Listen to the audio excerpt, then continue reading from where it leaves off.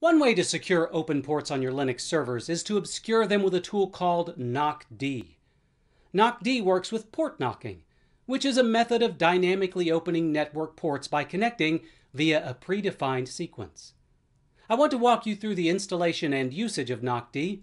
I'll be demonstrating on Ubuntu Server 19.10, but the process should work fine on any Debian or Ubuntu-based server. To install the necessary packages, open a terminal window on the server and issue the command sudo apt-get install knockd iptables-persistent. Back up the original knockd configuration file with the command sudo mv/etsy/knockd.conf/etsy/knockd.conf.bak.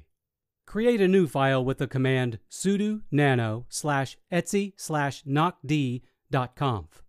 In that file, add the following: bracket options bracket, use syslog, interface equals iface, bracket ssh bracket, sequence equals 1100, 2200, 3300, seq underscore timeout equals 15, TCP flags equals syn, start underscore command equals /sbin/iptables -i input -s %ip%-p TCP -d port 22-j accept. Stop underscore command equals /sbin/iptables -D input -s %ip %-p TCP -d port 22-j accept. cmd underscore timeout equals 20, where iface is the name of your network interface on the server. Next, we need to enable knockd. Issue the command sudo nano/etsy/default/knockd. In that file, change start underscore knockd equals 0 to start underscore knockd equals 1. Save and close the file. Create a new systemd file with the command sudo nano/etsy/systemd/system/knockd.service. In that file, paste the following: bracket unit bracket, description equals port-knock daemon, after equals network.target, requires equals network.target, documentation equals man:knockd (1), bracket service bracket, environment file equals /etsy/default/knockd, exec start pre equals /user/bin/sleep1, exec start equals /user/sbin/knockd $knockd underscore ops, exec reload equals /bin/kill -hup $main PID, kill mode equals mixed, restart equals always, success exit status equals 0 to 15, protect system equals full, capability bounding set equals cap underscore net underscore raw cap underscore net underscore admin, bracket install bracket, wanted by equals multi-user.target.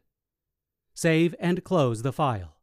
Enable and start the new service with the following commands: sudo system control daemon-reload, sudo system control enable --now knockd.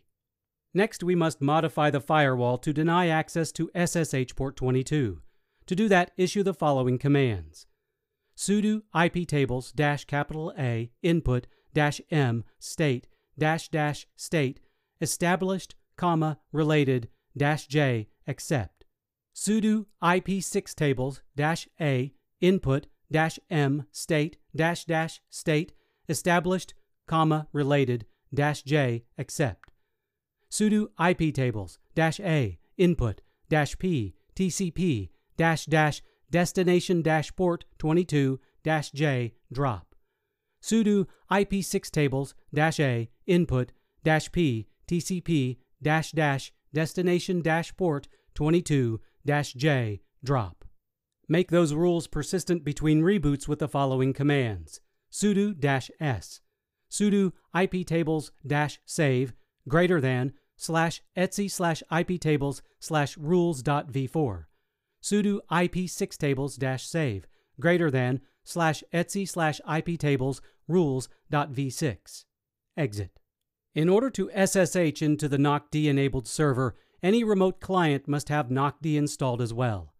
Once that's installed, invoke the noc sequence you configured in nocd.conf with the command noc server IP 11002200-3300, where server IP is the IP address of the NocD server and the noc sequence matches the one you configured.